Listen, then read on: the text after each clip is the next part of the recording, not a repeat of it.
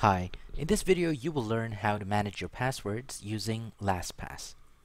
You will need Google Chrome or Firefox as your browser, and you'll also need an extension called LastPass. I'm going to use Google Chrome to show you how to set up your LastPass account, save passwords to LastPass, and then update a website's password, and then save the new one you create back into LastPass. Now, because LastPass is going to do the remembering for you, you no longer need to have Google Chrome automatically saving your password. So let's disable that by going into the settings. And let's scroll down and look for Show Advanced Settings. Scroll down a bit more. And look for a section that says Passwords and Forms. You'll want to uncheck Offer to save your web passwords. And while you're here, you can also uncheck the autofill for web forms. Now let's go into the Chrome Web Store by going to chrome.google.com/webstore. The other path to get here is by clicking the Apps shortcut menu and then clicking Store. Let's search for LastPass, all one word, and I'm going to click the blue button that says Free. And let's click Add. Give it a few seconds to install. Great. So it says LastPass has been added to Chrome. So you can close this pop-up. And let's create an account. So you need to enter an email address. This is the email address you'll be using to log into LastPass.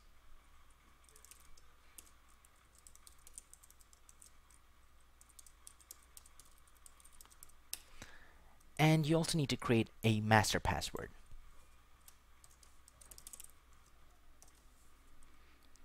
And under password reminder, you simply need to enter a phrase that'll prompt you to remember the master password.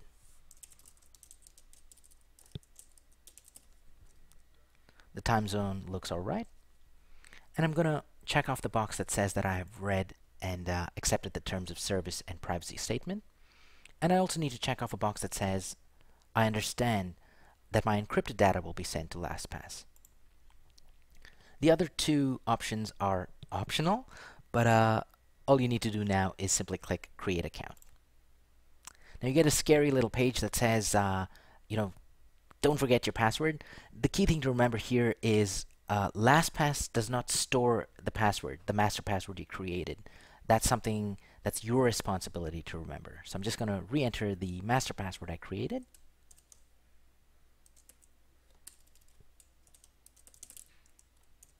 And I'm going to click Create an Account. So I have an option here to create a form fill profile, but I'm simply going to say no. You can always come back to this and configure that later. So great, you're all done. Simply hit Continue. And this opens your LastPass Vault. So this is the place where all of your passwords are going to reside. This is going to be your repository. Right now, it's empty. But before we navigate away from here, let's just take a quick look at the settings. So let's go into, just right-click the extension on the top right and go into Options. And the default settings are pretty good. All I would recommend is you uncheck the box that says Automatically Fill Login Information. So just do that, scroll down and hit Save. And now to demonstrate how to add passwords into LastPass, I'm going to log into Twitter and Salesforce.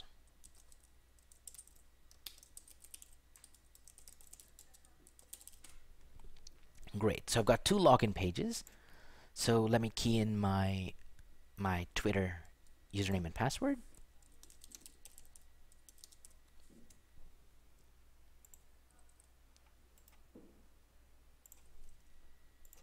And when I click Sign In, LastPass will normally show me a blue bar that prompts me to save the username and password. So I'm simply going to click Save Site. And this page is important. On this page, you simply need to sort of refine what LastPass captures. So the URL over here is the URL that LastPass is going to look for. And once it identifies this URL, it'll give you this username and password. under the name field, you can change the title of your password. So I can call it Twitter Grant Book, just in case I want to add Twitter and my personal Twitter here. So that's something that I can modify in this name title. And under the folder, I can group passwords. So I'm going to create a folder called social media by simply typing it. Great. So my password is saved, and I'm going to simply hit save. So let's log out of Twitter. And the next time you go to Twitter, you'll see a little asterisk next to the place where you normally enter your username and password. So simply click that, and you've got your password saved. So simply click the username and sign in. So that was pretty simple. Occasionally, LastPass does not show you that blue bar. And a case in point is my CRM. So let me log into that very quickly.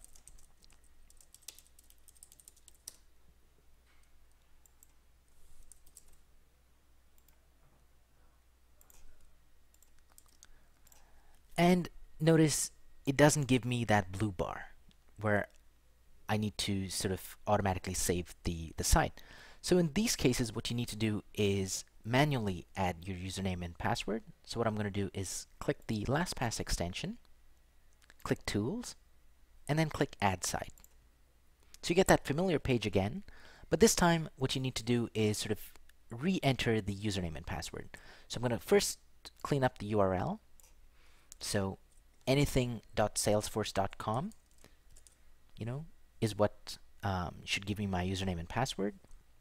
Let me change this to salesforce.com and my name. I'm going to create a folder called Core Applications. Oops. And the password that I just entered and my username. Great. So I've got all of this saved. I'm simply going to hit save. So let's say I log out now. I see that asterisk. I simply click the asterisk, click my login information, and log into Salesforce. Now, from time to time, you need to update your password, and it's a good idea to not have the same password from one website to the next. So what you'll want to do is have unique passwords, and you want to have strong passwords, and LastPass helps you sort of create those. So let's reset the password on my Salesforce. So you normally have to go into the settings of the web app that you're using. And in my case, I need to go into my personal information and then change my password. Now, to get my old password, all I need to do is click the LastPass extension where it says Show Matching Sites. I'm going to click Show Matching Sites, hover over the entry that's over here, and click the lock that says Copy Password. So let's enter my old password. And now to create a new password, what I'm going to do is go back into the extension, and from the extension here, I'm going to click Generate Secure Password. Now I can set an arbitrary length, so I'm going to maybe select 13 characters long, and I'm going to go into the advanced options, and I'm going to increase the digit count, just to make it complicated. So I'll say 3 digits, and I'm also going to say use special characters, just to make things interesting. Great. So let's hide the advanced options and click this dial to generate the passwords. So let's look for a scary one. That looks pretty scary. So let's copy this password. Or you can also simply hit accept. When you click accept, LastPass sometimes, if it identifies it on the page, will automatically fill it in to the spaces that are available. But it also creates a placeholder entry of this password. So I'm going to click accept. It entered in the password information here, and I'm simply going to hit save.